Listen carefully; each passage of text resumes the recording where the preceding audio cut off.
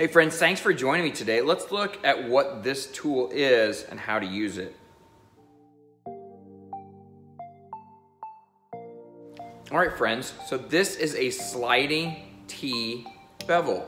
It is called a sliding T bevel because you can loosen this little lever and then you can slide this piece in any manner that you choose. Now the reason for this tool is to copy angles. It is so you can find an angle and then tighten this lever back up and then use this almost as a square to where you can set it against your lumber and you can maintain that same angle. So maybe I don't know what my angle is. Maybe I have a piece that I want to reproduce and I'm not sure what my angle is on this. So I can move my sliding T bevel up to it and then get that locked on there.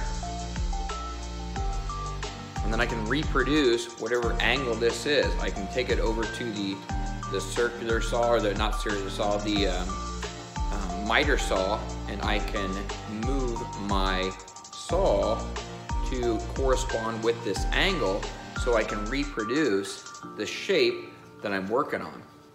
So this is a really useful tool in a lot of different circumstances.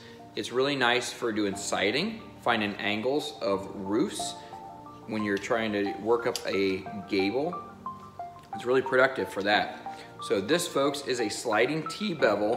One thing that I would recommend is never loosen this lever too far to where it falls out, because it's fallen out here in the shop before and it's taken a while to find it.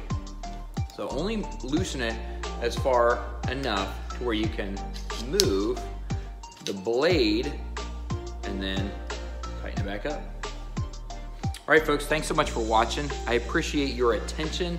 I appreciate the view, and I'd really appreciate you just smacking that likes up button, but not twice, just once, just once. Make sure to work hard because hard work is its own reward. And thanks for watching.